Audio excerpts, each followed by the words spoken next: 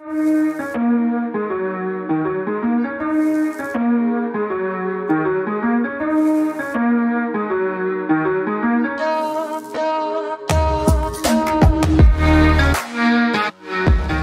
guys, I'm your host, Calvin Timms. Welcome back to another episode of Dynasty After Dark. You can find us over on Twitter at TDC_Calvin and at Dynasty_Dale. I'm back with my co-host Dale here today, and we're going to be talking about our Dynasty running back rankings. So last week we put out our quarterback rankings. We're going to be going through all of the positions up and to the NFL draft at the end of this month. Happy Easter for everybody out there. You know, it's Easter Sunday, so nice little day with the family today. Dale, how you feeling? Have a good day? Yeah, I had a very good day. I am not ready to go back to work tomorrow, so I know it was a can't long wait. weekend. Oh my gosh. Yes, it definitely was. Absolutely. Very, very long. Didn't really get to relax on Easter weekend, but such is the life when you have two small kids, right? Yes, absolutely. All right, and then last week we also put out our mock draft for one quarterback league, not Superflex, one quarterback going to Superflex, 10 team. So go check that out as well. You can kind of see our thoughts with real world examples on these players, on how you should be drafting them and thinking about them for specific team needs. So yeah, go check those episodes out as well. But yeah, I'm excited to drop our top 6 Dynasty running back rankings today. Tomorrow we'll be back with 7 through 12, but it's kind of a whole new world, it feels like, because a lot of the running backs are turning over. We talked about this a little bit last year. You know, there's a lot of older running backs out there, and they're all starting to get replaced, and you've got the new wave of guys, and you can see that in both of our rankings pretty heavily. So, yeah, pretty exciting. I agree with that. Like, it's kind of sad to see some of the running backs that we kind of like grew up with a little bit and kind of got the coming of age, Yeah. running backs, and now they're old, busted, or arrested. Right. Yep. It's kind of, yeah, It's if you definitely joined, interesting. depending on when you joined fantasy, I guess, but guys like Dalvin Cook who have been around, I think Dalvin was drafted my first rookie draft, so he's been around a while. So seeing him fall off, he's not in our top 12s, either one of us, and it's just like, man, the changing of the guard is finally here. It's probably a good thing though, to be honest, because it feels like it's been so stagnant at the top forever, but yeah, it's where it comes in with a little bit of risk, right? And we'll jump into it with a couple of our guys here. So that said, we're going to jump over to our top 6 guys. And, I'm going to be starting with a guy here who is my number one guy, and it's going to be Jonathan Taylor. So Jonathan Taylor, very good running back, and yeah, he's still going to be my number one. I cannot move off of him just because he had an injury last year. You look at the games that he actually played, and this is on a dumpster fire team.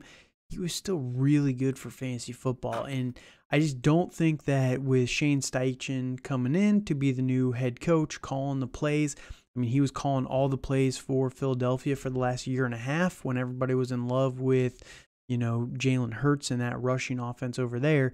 Jonathan Taylor is much better than Miles Sanders and Kenny Gainwell and, Boston Scott and all those guys combined. So JT is still the number one guy. I think this offense is going to be rolling.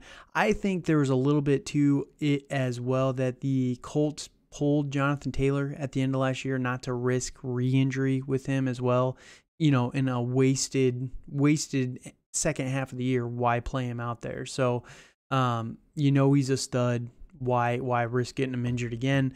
So everyone's saying, oh, well, he didn't really come back at the end of the year. I think that was intentional.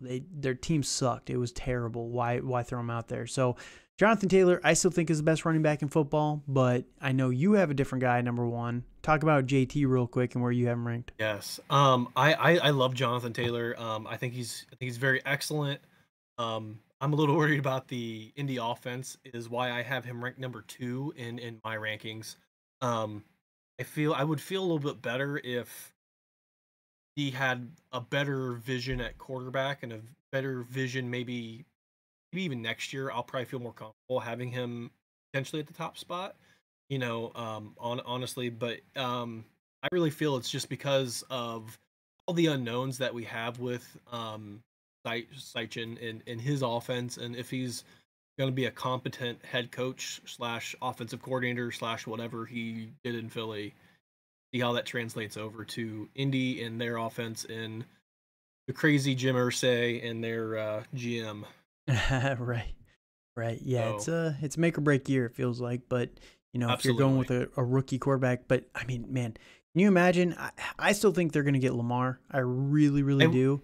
And I would Lamar feel a and lot different JT, if Lamar's there. It's going to be electric, I know, electric, man. Like JT is gonna 100%.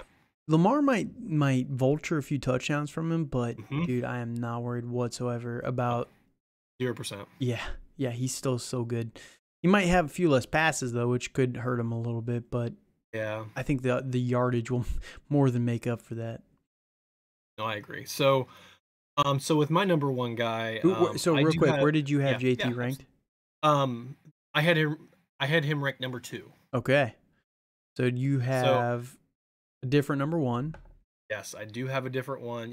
I do love Jonathan Taylor. I think he is the best non-rookie in Dynasty right now, based on the running back side. So with that, I do have the Bijan Robinson at number one.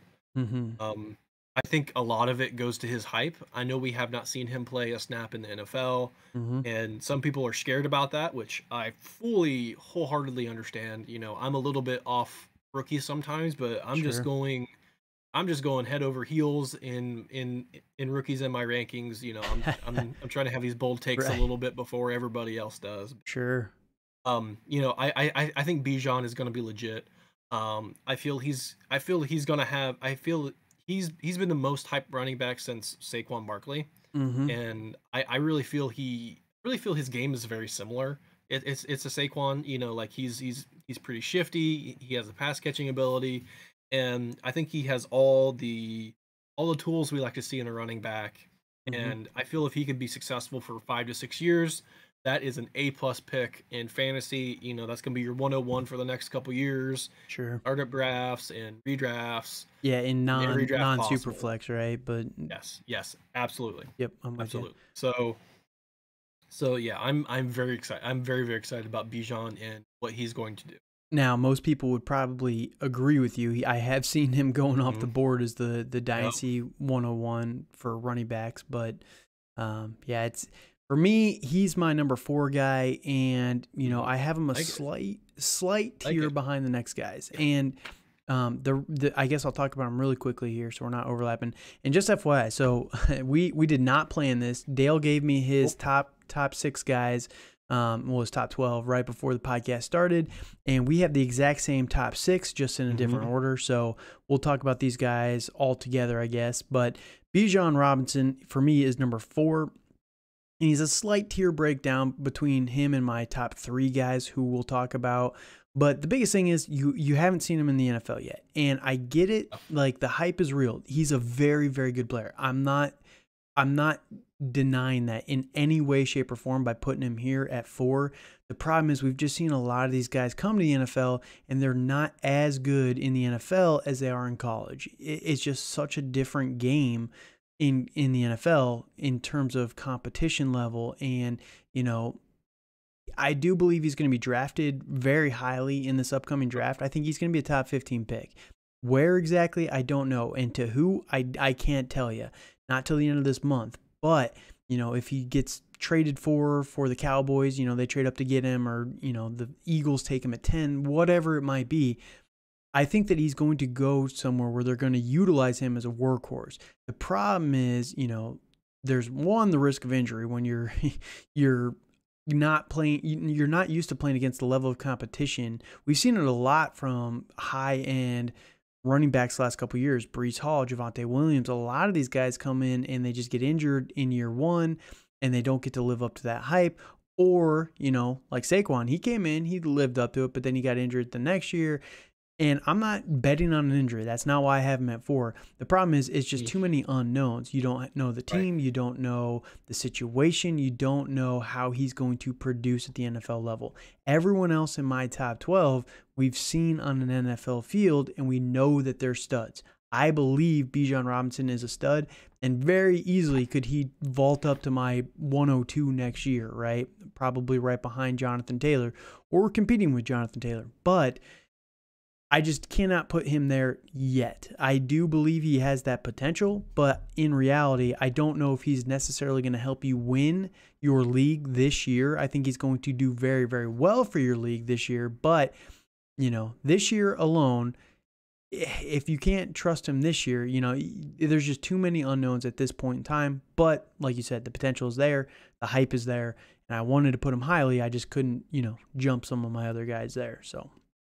Yeah, no, I 100% understand that. I would normally have that take, but I'm trying to be bold this year. He's really good, man. It's hard for me really to be good, and it's really hard in Dynasty, especially to not be excited about a running back because they are few. Oh, I know.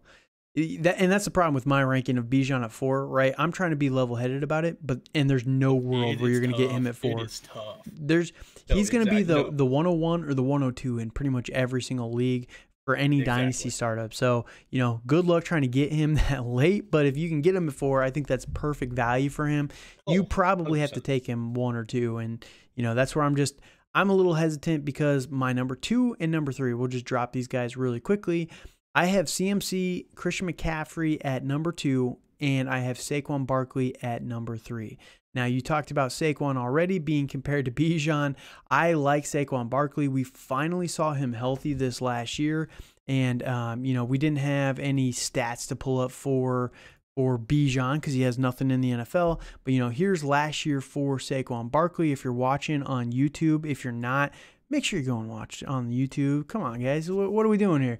I got the YouTube channels, but, this podcast is also available on Spotify, Apple. If you're just driving and listening to us talk, we'll try and make sure you're following along that way. But, yeah, if you can, while you're there, also just leave a like, comment, subscription, review, anything to help out with the podcast. We're just trying to grow all off season, so thank you guys for that. But yeah, Saquon Barkley last year, we saw the resurgence with Brian Daboll coming into the Giants, the other New York team. Man, it's been a long Sunday. My brain is like half scrambled. I'm not going to lie. It's fried. I get it. But you can see his game logs here, and he was just so good. He was their entire offense, and I don't think they're going to change that too much. OBJ just got signed to the Ravens a little bit ago, so he's not coming back to New York. They might trade for a Brandon Ayuk or a Jerry Jeudy or one of these guys, but that's their first-round pick. They don't have a ton of draft capital, and they have other holes on this roster that they can't just invest all of it in the wide receivers. They brought back a lot of wide receivers as well, Shepard and, some of the other guys there.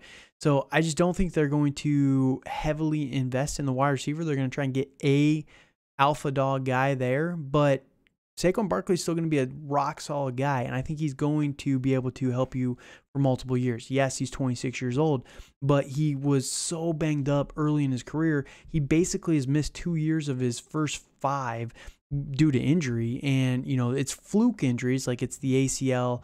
It's not a recurring injury for most guys out there. He had the high ankle sprain a couple of times, and it's just like unfortunate injuries, and you saw what he's able to do when he finally came back fully healthy. So Saquon Barkley is my number 3, and Christian McCaffrey, gosh, my brain is fried, man, is my number 2 guy here, and it's solely due to what we saw at the end of last year with Kyle Shanahan. Like, it was just nuts. That production in Kyle Shanahan's offense is insane. Like, he should be the redraft 101. Like, honest to God, he should be the redraft 101. Probably will be. I don't think he will be. I think it'll be a JT or a Bijan, for example, due to the hype. But, I mean, the guy was just so dang good with San Francisco. The only problem is he's also 26. I have the edge to him over Saquon Barkley because he's got the long contract with the Niners, but man, the dude is just so good. And similar to Saquon Barkley, he's missed about 2 years now due to injury, and it's fluke injuries. It's like a hamstring one year.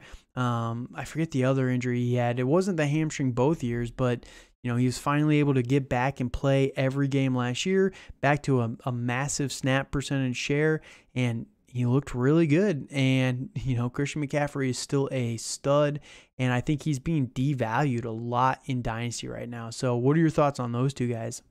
I 100% agree with CMC and him being devalued. I think the biggest thing he has against him is some of the injuries and his age. Sure. It's for him, like, he's been in the league 6 years. He's been injured a couple times. Like, he's had down seasons the past couple years. Like, Mm-hmm. other than this past season, like, he only played in 3 games in 2020, 7 games in 21. And that's a fairly big concern. But with Kyle Shanahan, being the OC is huge for him. I feel in Carolina he was the only guy that was relevant. Honestly, Mm-hmm. and it was really tough to see him kind of do what he did, because he was everything for I a very know. long time. I know, it was crazy. He So got yeah, traded in so what week 13 was it? Or wasn't it, I think was like week 8 or something. was it earlier? 'Cause Okay. yeah, or Man, yeah, it was fairly early. he was just so dang good. It was crazy. But, you look at I have his player card pulled up on Sleeper, and, his rookie season RB10, second year RB2, RB1, injury season, his per game numbers in those 2 years were absolutely nuts when he did play in those games. But, Agreed. he was the 53, 38, and then back to RB2. So if he can stay healthy, man, he's just so good. And that's why he's my number 2 guy. I do think you're going to be able to get like 2-3 years out of Christian McCaffrey still. Mhm. That's the length of his contract anyway, and he's going to be with Yep. Kyle Shanahan pretty much the entire time. So he's going to be rock solid in terms of usage. They were milking amazing seasons out of Raheem Mostert at age 28. So Mhm. it's not like they can't use an older running back. And then Saquon Barkley, like I said, I just believe Saquon's back finally.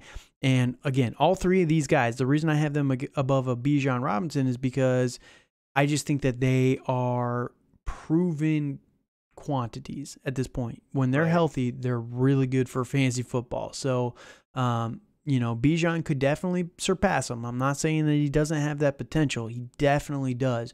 But I just can't rank him because these guys are studs, man. Like, he has to live up to the hype to pass these guys up. So, doesn't mean he can't do it, but I have to temper expectations just a tiny bit there. So, give me your thoughts, your rankings on CMC and Okay, McCaffrey yeah. Yeah, it's for or CM it's yeah, yeah, no, Barkley. no, you're good. Yeah, and for Barkley. It's for CMC, I have him ranked 4. Okay.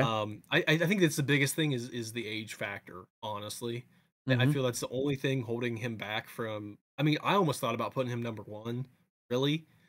Man, he's It's so it's good. because I love him so much. I feel he does so many different things than a lot of these guys that we're going to talk about do.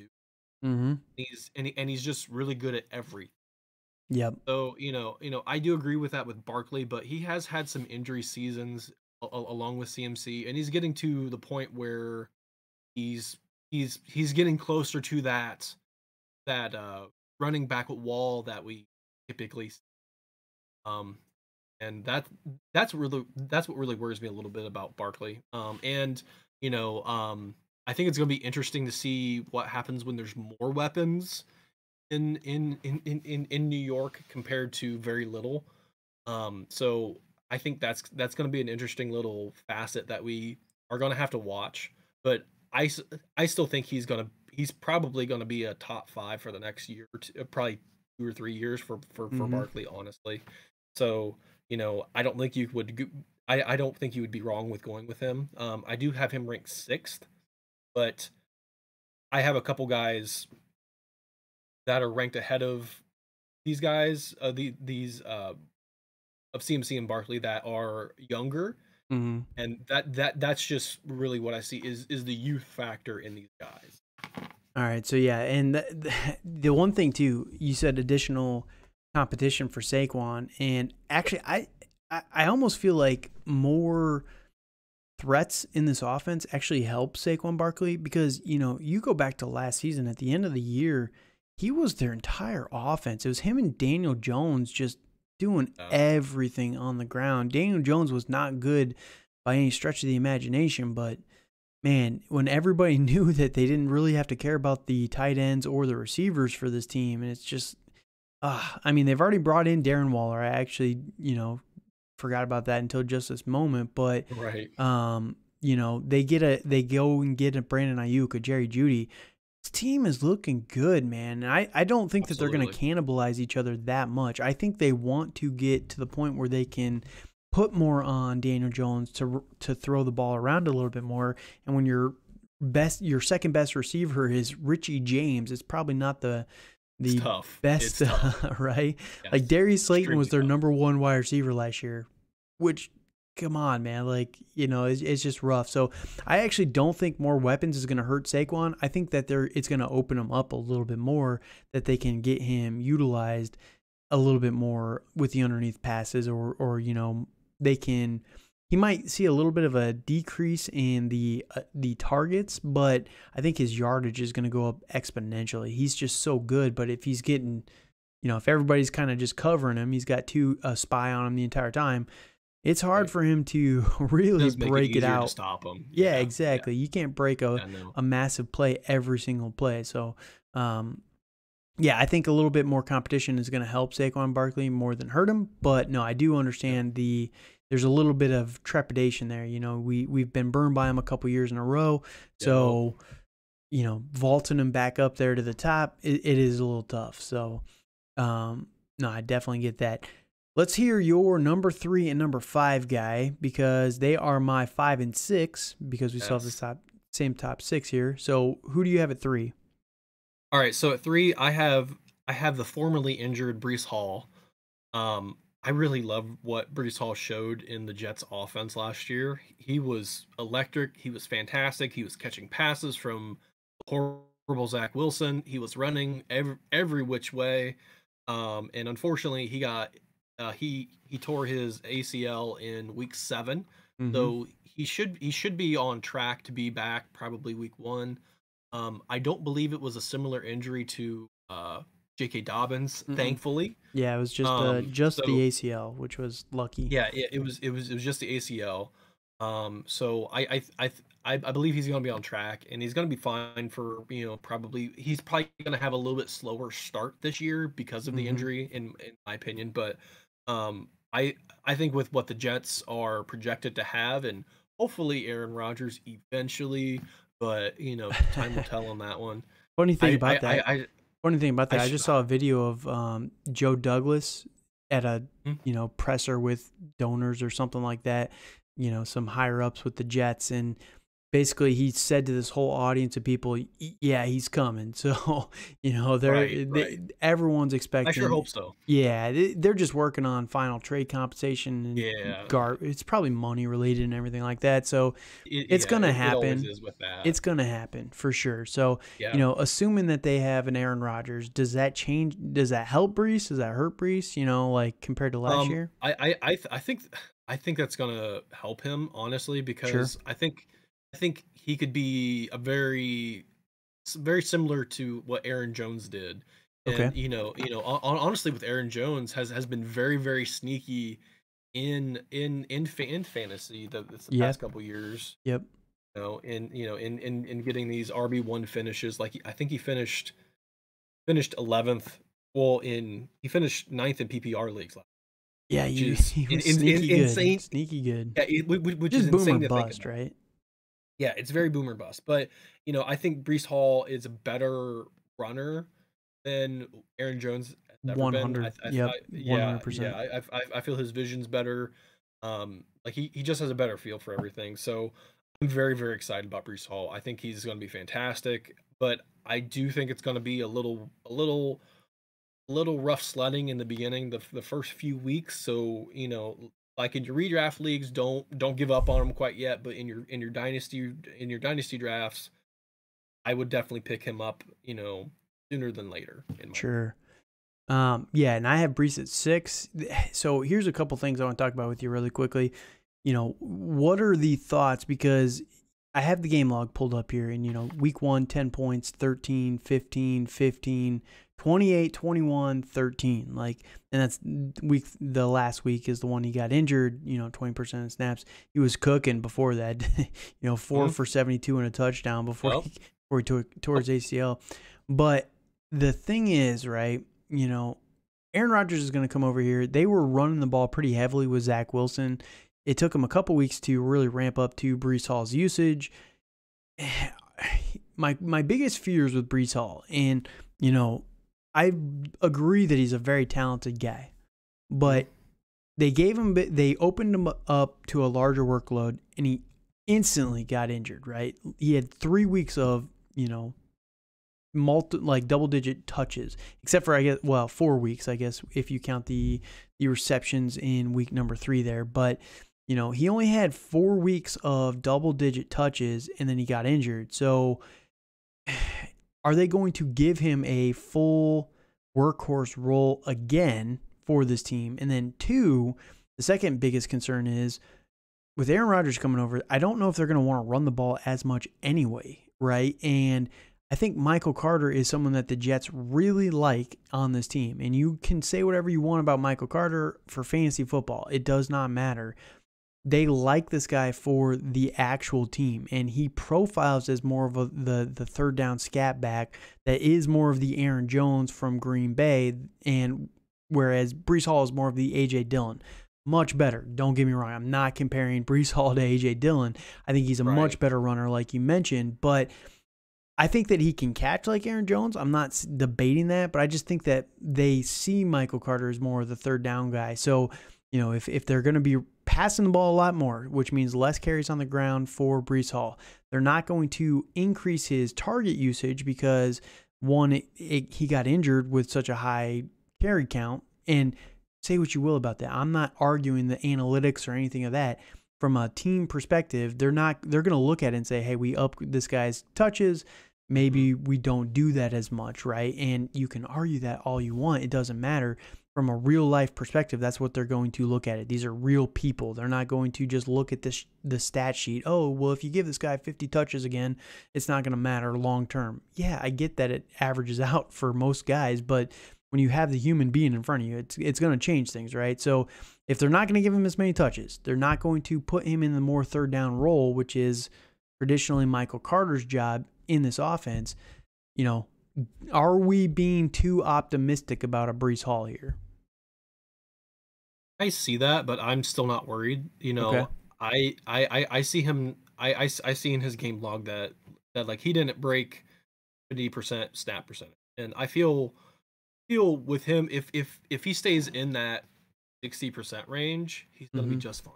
He's gonna be just fine. Sure. I feel he's gonna be a 15 to 20 pointer every week, pretty easy, and and that's really what you want in the running back position. Sure. Honestly, like if you can get that consistency every week, that's something that you're gonna want and have. And I really think that I understand what you're saying, but I still think he's gonna outshine Michael Carter. I think Michael Carter is payback, but he's good. He's fine. He's fine. He's okay. He's okay, but I think I think when it comes down to it, that Breece Hall is the guy, and that's what they drafted him to be, and that's what they're going to try to make him. Yep, we'll see. We will see. So, I mean, yeah. You trade up for a running back in round 2. It's a pretty heavy investment, even though it's round 2. I understand that, but yeah, 100%. I'm a little nervous. Like, of all these guys in the top 6, him and Saquon are the 2 that I'd be wanting to sell at a premium right now, because I think you could get a premium on these 2 guys. Breece Hall is injured right now. He had an ACL tear, and he's still going.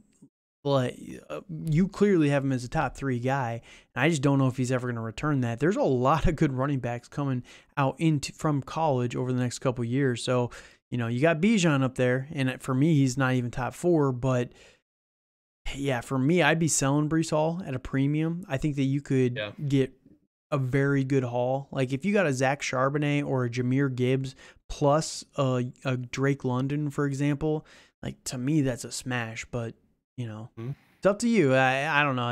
Am I crazy with that? No, it's not crazy. Like I understand that, and if someone offers you a haul for Brees Hall, I would definitely take it. Hmm. I mean, if it's in picks, I would try to get a very high pick this year's draft. I Sure. wouldn't try to get anything, past like 5 or 6, plus something. Sure. Sure. So Yes. yeah, is the biggest thing just to be aware of. Like Right. you want to make sure that you get good value for him, and I feel I feel you really could. Yeah, like the 1.6, 1.7, and the 1.10, you get there. There you go. You get Zach Charbonnet, and you get JSN or someone like that. Yeah, Okay, yeah, sign me up. 100%, hundred Sign me percent. up. But Yep, yep, no, that's just a few thoughts there. It's kind of funny. We have Saquon Barkley and Brees just absolutely switched in our rankings, yeah, which yep, just ironic. Again, the yep. the red flags for me around Brees are just I think that Saquon's a little bit more locked and loaded, but I do It's a understand the safer option. Yeah, yeah. yeah. No, And Brees is I 21 though. I fully so understand. I get the upside long term. Yeah. Definitely understand that for sure. So, all right. Now, last guy we both have at 5 is going to be Kenneth Walker. Give me your breakdown of Kenneth Walker real quick. Um, I love Kenneth Walker. I watched him quite a bit at Michigan State when he was in college, and he ran angry and ran over defense after defense after defense after defense. Yeah, Um, he was good. I mean, I will say in college that the only defense he didn't run all over was Ohio State's defense, and they they perennially have NFL. Mm-hmm. So I think with him being with Geno Smith and Pete Carroll, which that offense was a little bit more. It wasn't as run heavy. It didn't feel as run heavy. I should say Agreed. last year as in years past Mm-hmm. because they let Geno cook compared to them not letting Russ cook, which I Yeah, thought was I very. know. I know. It's highly ironic. But I think he's a very good pass catcher, which coming into the league like didn't see him really as a pass catcher, but that's because he wasn't asked to do that in Michigan college. doesn't do it. They just never throw Michigan to the running State back. Michigan State doesn't. Yeah. Well, yeah. So Sorry. yeah, so hey, it's all good, but that is a big difference. I So, don't want to get killed but here. I'm sorry, no, Michigan fans. I apologize. definitely not. So it's with that. I really like him, and I think he's going to be a sneaky value in some drafts because I just think with his age, he's 22. Yeah. Um, and I understand how he finished last year. Like he finished 18th in PPR league, Mm-hmm. which which isn't bad for a rookie year. We're going off of. I mean, we've had years with Jonathan Taylor that we were spoiled with, say Barkley, CMC. The past 4 or 5 years that we've been really spoiled with these high end running backs that have come into the league and really uh, shown shown what they could do. So, Right. but I think overall that in the beginning of the year he played really. It kind of was pretty He didn't play slow, for and the then he first month, really. I mean, yeah, honestly, and then it's the last 2/3 of the year he really picked it up, and I would say he averaged probably about 15 points a week, averaged, which is fantastic. I think the targets could go up. Maybe I hope they go up a little bit, but it's hard knowing with what Gino's going to do and how he's going to project next year. I think I a think lot he's of teams good, were man. I I think think he's good. he's I think he's fixed. good, but I think a lot of teams were surprised of what Gino did because of what they saw in um New York. in New York with the Jets and Giants. And Yeah. I just don't think he had good offensive play callers to really give him a chance. So so like I think Gino is going to help a lot with Kenneth Walker, and I think they help both of what their strengths are. So Yeah. I'm Yeah. I'm I'm just really excited about Kenneth Walker. I think if he has a good year this year, that he's going to go in my rankings. So Sure. can't wait to see what he does this year. Yeah, I think he's kind of, for me, I just don't really see much upward trajectory for him. Oh, Like, I don't think he'll yeah, ever crack top 3, unfortunately. Like, he's fair, really fair. good, but I just don't know, with Pete Carroll, he's just an old school guy, right? And He that's is. the one thing. But no, you look at Kenneth Walker last year, didn't play really for the first month at all, and then really started to cook in the middle of the season. Fell off a little bit at the end of the year, but everything kind of tracks. If you were following the injuries of the Seattle offensive line, they were fully healthy at the beginning of the year. Unfortunately, he didn't get to play with them until until week 5, really 4 and Right, 5. right. But right at I think it was around week 11 or 12, right after the bye week, they lost a lot of their offensive linemen. I think they lost two offensive line starters from this team. And this was already a weak offensive line beforehand anyway, right? But they finally got the tackles, the first round pick, and then the third round pick who were stepping up, but they kind of got figured out a little bit at the end of the year as well.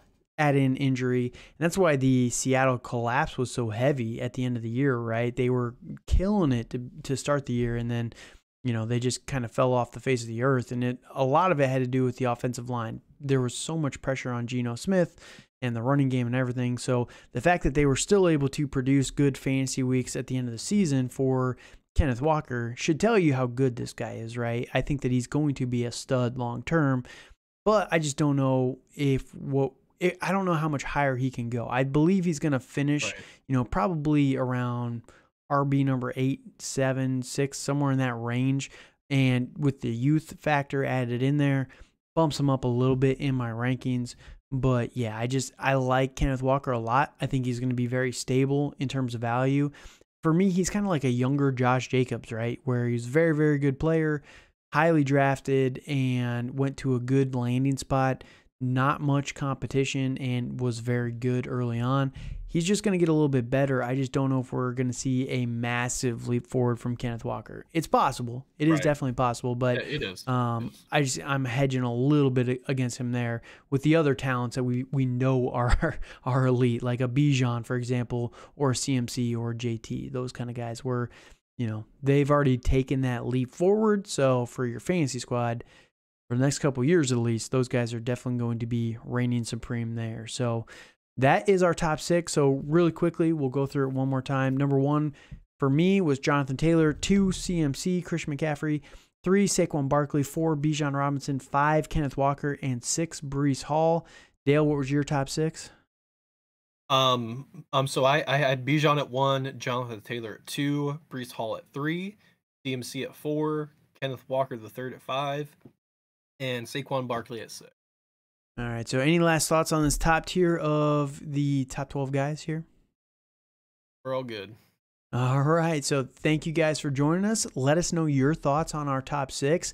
Again, we had the exact same, just in a different order. So you can tell us who was right, who was wrong there, or somebody that we're missing out on completely that you think should be up there. There's a few names, man. When you get to rankings, it's always so hard. You have to be so subjective and splitting so many hairs to kind of break some of these guys up. But you can let us know in the comments down below or wherever you're listening to the podcast what you think of our top 6 here. Come back tomorrow. You'll get our 7 through 12 to finish out the RB number 1s for Dynasty football. Until then, you can follow us on Twitter at TDC_Calvin, at Dynasty_Dale. And thank you guys for joining us. Have a good night.